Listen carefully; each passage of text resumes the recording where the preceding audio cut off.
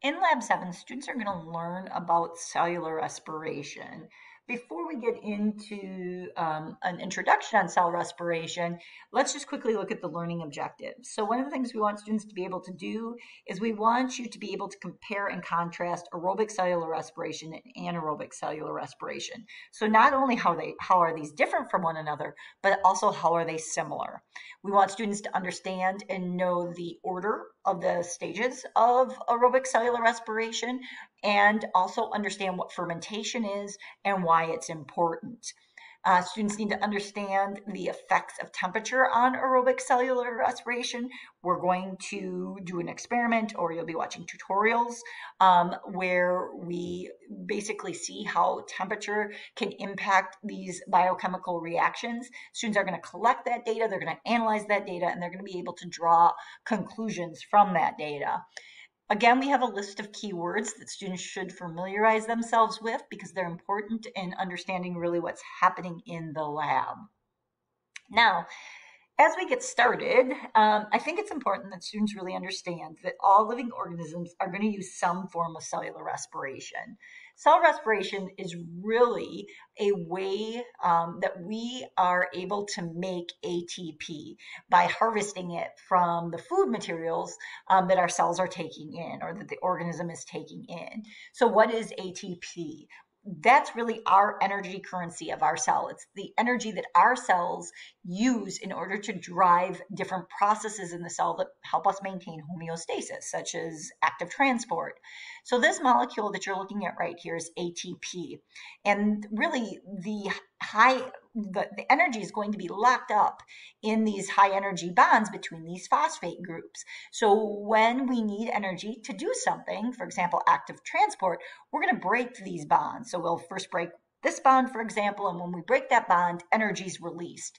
Well, once we break that bond, we go from ATP to ADP, adenosine diphosphate. So when the time comes to regenerate our ATP, we are going to need energy from somewhere to reestablish and reform that phosphate-phosphate bond. Remember that energy can't be created or destroyed, it's transferred, right? And some energy is actually always lost in the most common form of heat. So the energy that we're going to use in order to power the synthesis of ATP comes from the materials that we consume, the food, the high energy food that the cells take in. Now, sometimes in order to make the ATP, not only do you sort of need that food, but you're also going to use oxygen in the process of making that ATP. If oxygen is required in order to form the ATP, we're going to call that aerobic cellular respiration. If we're able to generate our ATP by harvesting energy from food without oxygen, we're going to call that anaerobic cellular respiration. Now, before we look at the different stages of cell respiration, I just want to take a moment and review oxidation reduction reactions with you. So cellular respiration is basically, for most, what's going to happen, especially with our eukaryotic cells, is we're going to break down organic molecules, for example, like glucose, using oxidation reduction reactions. And oxidation reduction reactions can be shortened to just redox reactions. And so when we do those reactions, we're ultimately going to be able to produce large quantities of ATP. Redox reactions are basically reactions that some molecules are going to end up donating or losing electrons. And remember, when something loses an electron, something else is going to gain the electrons. So for us, in our eukaryotic cells, we are going to oxidize glucose. So glucose is going to lose electrons. When it loses electrons, something else is going to have to accept those electrons. So again, these are redox reactions. Recall from the biologically important molecules lab that when something lost electrons, we said it was an oxidation. When something gained those electrons, it was called a reduction. So again, we can see that here, right? Sodium loses an electron, and if it loses the electron, something else is gaining the electron. And in this regards, that other atom that's going to gain that electron is chlorine, and it's going to become chloride. So this is an oxidation. This is a reduction. Cellular respiration is going to be big series of these redox reactions that's ultimately going to generate high energy electrons that we're going to be able to use to regenerate our ATP from ADP. Now, one of the additional points that we need to make is that ultimately, in order to make ATP, there are going to be a number of different enzymes that are important in helping us oxidize our glucose. Remember, enzymes are going to speed up chemical reactions by lowering the amount of activation energy needed to drive those chemical reactions. One of the important enzymes that we're going to use to oxidize glucose is also what we're going to refer to as an electron carrier, and that is NAD+. NAD+ is going to accept electrons and it's going to be reduced to NADH. And when it's in that NADH form, sort of full, it's carrying those high energy electrons, it's going to carry those electrons to wherever in the cell we are ultimately making these large quantities of ATP. For our eukaryotic cells, that location is going to be in the mitochondria. So if we just look at this, right, imagine, we're starting with an organic molecule for you and I, right? It could be glucose. The hydrogen atoms represent a source of electrons, of electrons that can be used to ultimately drive the synthesis of ATP. So remember that hydrogen atoms are unique. They have one proton in the nucleus and they have one electron that's moving around the outside in the electron shell. So really, when we separate the proton from the electrons, right, we're left with two hydrogen ions and those two electrons. NAD+, again, that's that important enzyme that's ultimately going to accept electrons, will pick up two electrons plus a hydrogen ion and become NADH.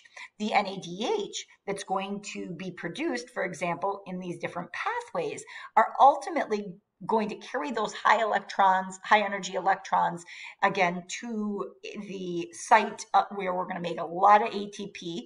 Again, for you and I, this is going to be the inner membrane of our mitochondria, where those high energy electrons are going to be used to drive the synthesis of ATP. And I'm going to show you that in just a moment. But again, we have to familiarize ourselves with what NAD+ is, and then when it accepts the electrons and becomes reduced, what NADH is and why it's important.